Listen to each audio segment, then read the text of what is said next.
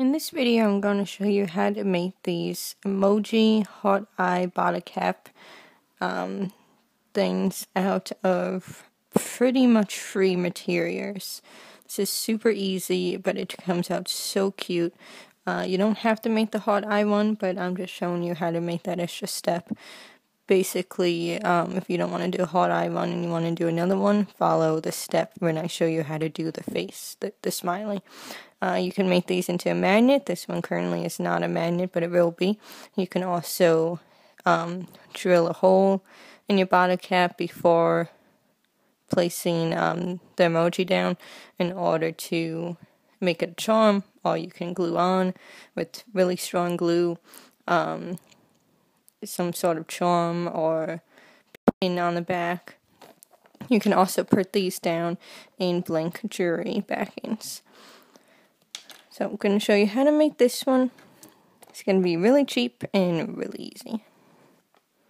I have a pre-cut out yellow circle already, but what you're going to do is you're going to take, you can go to Home Depot, Lowe's, a lot of Walmarts have them, lots of places have them. They are completely free, and they are ever so subtle paint strips. So a lot of these are already cut out, but you can get these that have the multiple colors, or you can get these that are just the plain. So you're going to need that, and I recommend also using a 1-inch hole punch. These can be super cheap online or in Micros and Joann's, especially with the coupons. If you don't have one of those, you can maneuver how to just place down, obviously not on black, but how to just place down the bottle cap back down, trace around it, and try to cut it out as neat as you can. But yes, the bottle caps, I always recommend doing recycled ones rather than buying them, because if you don't drink, or you're not old enough, or your family doesn't drink, you can always normally find them just laying around, and also helps tidy up your area, because I have found a lot outside, just litter, just not good. So yes, you can always get that, or somewhere along the line you can only find them from family or friends.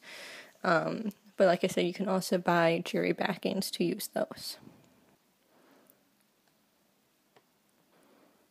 You want to try to use like construction paper or a paint strip if possible.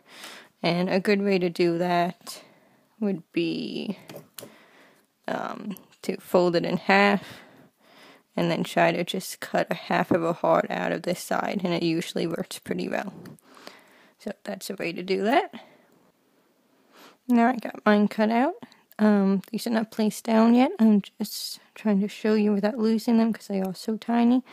So then you're going to basically figure out exactly where you want them, and then pick them up and put some glue on the back, or you can put a little bit of glue on the bottom. I wouldn't recommend using E6000 for this particular step. I think it's a little too strong, because we're going to do something later that's going to lock it in more. So I typically just use some tacky glue. For this, you could probably even get away with using Elmer's white glue or school glue. Maybe even a glue stick. This step, bare minimum of gluing down, because like I said, we are going to do something later that will hold it in more. The good part about using light glues for a step like this is that once you get it down with the glue, you can gently slide it around to get it exactly where you want. If it's not in the right spot, or if this one doesn't end up going on in this that same spot symmetrical, so you can move it around. That's why I also recommend using not E6000 or hot glue for these particular steps. You can use a ruler for this step to get it perfect, but I just kind of eyeball it. So now we're going to let this dry, and you can choose to do this next step while it's drying, or you can be safe and let it dry completely. But now we're going to draw the face on with a Sharpie. You could also try to cut it out with a black piece of paint strip, but I was not so successful with that. So I'm going to draw my face on, and then I will show you how to complete it. Now, I do recommend using a Sharpie fine tip marker. This one is just one of the regular Sharpies. All of my fine tips were dead, but I do definitely recommend that for the face, so that way you can get a more exact arch in the spire. Mine is not good at all because the tip was so big, and this emoji is only 1 inch. So it's very small and the tip is very big. So I definitely recommend a 1 inch for, this is 1 inch, a fine for that. So your emoji is basically done. What I do, you can stop at this step if it's just for you and you don't really care too much, but since I sell them, I add a dome on top. Instead of just Mod Podging it, I add a dome on top to make it all stick better and look better. That's why this one's more glossy and it looks more like glass-like and finished.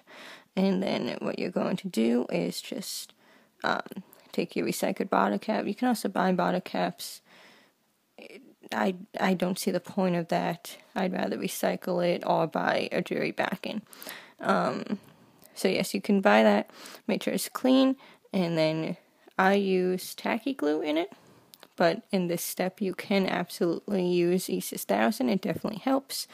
I haven't tried hot glue. I don't think that would work very much. I have seen E6000 working a lot better.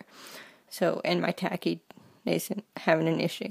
So I just put it generous amount down, plop the emoji down, push down on it, and then once that dries, you can flip it over, and then you can, I use E6000 and tacky to just put on a magnet on the back, a strong magnet. I do not recommend the rolls of magnets. I would get individual magnets, and a tip that I use is, so that way you know if it's strong or not, make sure when you go into the store that the packages are sticking to each other, because that would tell you that the magnets are very strong. If they're not sticking to each other, most likely they're not very strong. So I glue that on. You can also hot glue on a pin backing, any sort of thing like that, to put it on a hair clip, anything like that.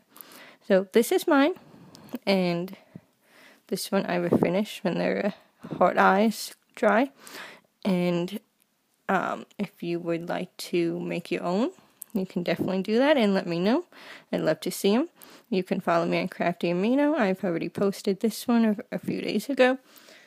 And if you're interested in buying any of mine, I will probably be posting them on eBay soon.